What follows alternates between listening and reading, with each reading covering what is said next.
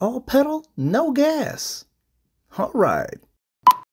What we'll do is we'll change the side. You guys will be on this side, I'll be there. Hey guys, I'm here with Edison Future. They have two new prototype concepts for us to view, and these things look amazing. They're very impressive, and I'll let them introduce themselves and tell you where the ideas for this came from and what they can do, because trust me, they can do a lot. So I'm David Lee. I'm the product manager in Edison Future. And I'm Anthony Soto. I'm the marketing manager for Edison Future. All right, guys. So this, as I understand it, is a bridge between designs in Italy and designs here? Yes, sir. Yes? Oh, wow. I could see a lot of the styling in there is just very high class.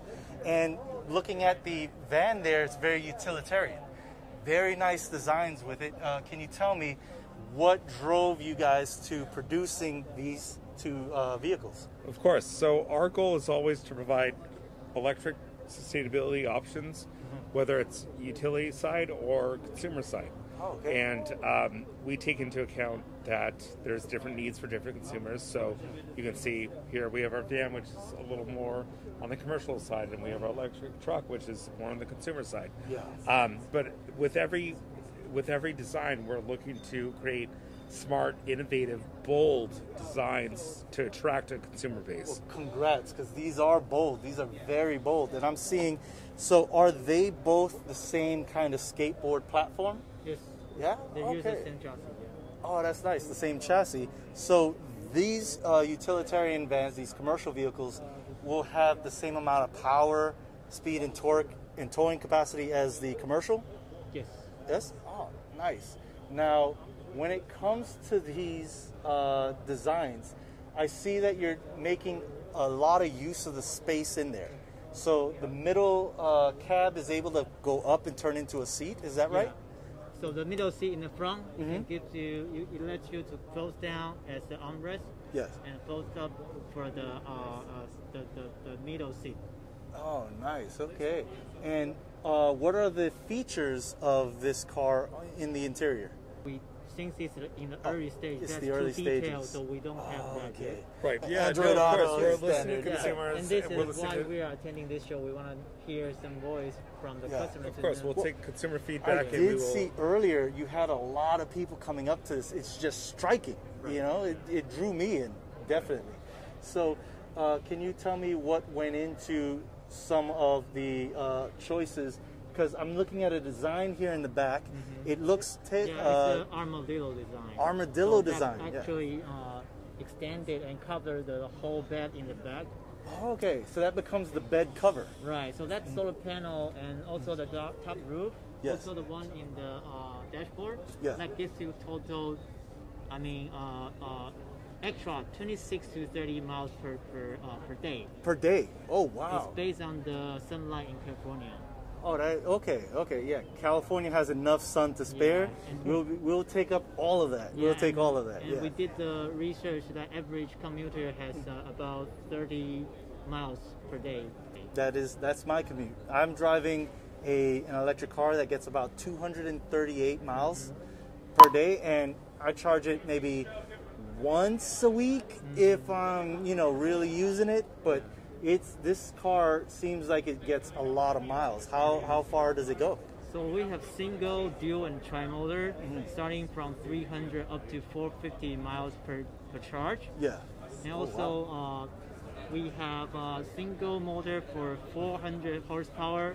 Wow. Tri-motor up to 800 horsepower. 800. So this thing's gonna fly.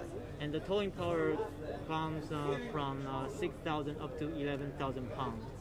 I'm trying to wrap my head around that a little bit. It's you can take a lot. I could probably drag my house in the back of this. Yeah. Now, how much speed is the 0 to 60? So the tri-motor from 0 to 60 is 3.9 seconds, and the correct. motor, yes, and even if you go with a single motor, you're looking at under 6 seconds for a vehicle this big. Correct. Man, I'm gonna feel like I'm in a car chase scene. Right. I mean, Vin Diesel really would be excited about this one. Yeah. I'm gonna have to keep him away from my car if I get one of these. This is really great. And I'm seeing that you have mood lighting across the trim of the car? Yeah, the ambient light, yes. Ambient lights, okay. And wow, what other features do you have inside? I'm seeing multiple cameras. Right, that's for side mirror, and that's for also we have HUD, the heads-up display. Yes. That's kind of help you driving safety. So most of the car on the right, the central console is on the right side. Yeah. And kind of distract their attention to the driving. So we put that in front to help the driver to be better safety in so on the directions road. will come in front of me instead of Right. to the side. And on the tech side, we have a 17.5-inch monitor, so very clear view of what you need to see. Yeah. But also we have utility on the go boxes here. So I'm not sure if you can see, but that's actually a toolbox. That's a toolbox. So yes, so utility on the go. Whatever you need to fit in your toolbox. If you're a worker using this truck, great. I always joke I'm going to have my laptop and a notebook in there. So whatever you need, it's really utility on the go. So it's not made specific for one thing. It's made so that you can put whatever. Like I'm an artist, so I might want to keep my camera in there, Your paintbrushes, or my paintbrushes. maybe, yeah. Oh wow, and it's a good size too. Yeah, and there's in every door panel you'll see one. So. And have you locked down the type of audio system that's going to be in here? I'm already thinking of just jamming out on the weekend, we driving have by. not yet, but we do take into mind that this is a vehicle that we want for the masses to be interested in. So yeah, we're working with partners right now to better understand what the best system is we can provide. This is fantastic, and the fact that the armadillo style here pulls it out, because when I first saw it, I was like, oh, they're doing a callback to the 80s, to those Detroit muscle cars that has the design with the tethered stylings in the back. This is really, really cool. I like it. I really like it. And then, so the back mirror, is that going to be digital? Yes. Yes? You mean a side mirror, right? Oh, yes, yes. Yeah, and in the future, we're going to have the autonomous drive. Okay. So that's going to help you your safety and sensing the surrounding. Now, will autonomous driving be a feature included in it once it's out? Definitely. That will be an update later on? Yeah, since you know that we are going to start delivery in 2025, during that time, the technology more Will move mature, up. Yeah. at least level 3. So this is going for 2025 then? Yes, sir. Oh, wow. So you guys are moving pretty swiftly. When did you start developing these vehicles here? 1 year ago. 1 year ago? Yeah.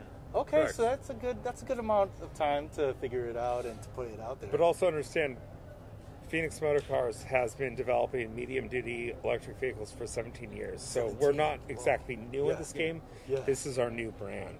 Okay. Yeah. I like the brand. It is really nice, really cool.